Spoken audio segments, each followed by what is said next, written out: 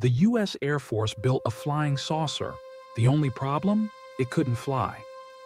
In the shadowy world of Cold War innovation, the VZ-9 Avrocar was America's bold leap into the unknown.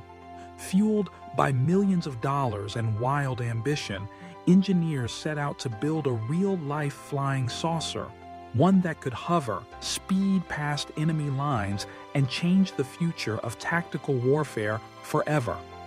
The vision was dazzling, a supersonic disc that could take off and land anywhere, outmaneuver jets, and even dodge radar.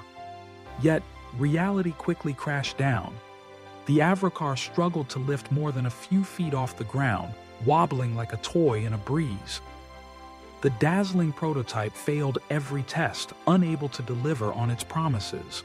Far from revolutionizing combat, the Avrocar became a cautionary tale, a spectacular failure that reminds us not every futuristic dream is destined for the skies.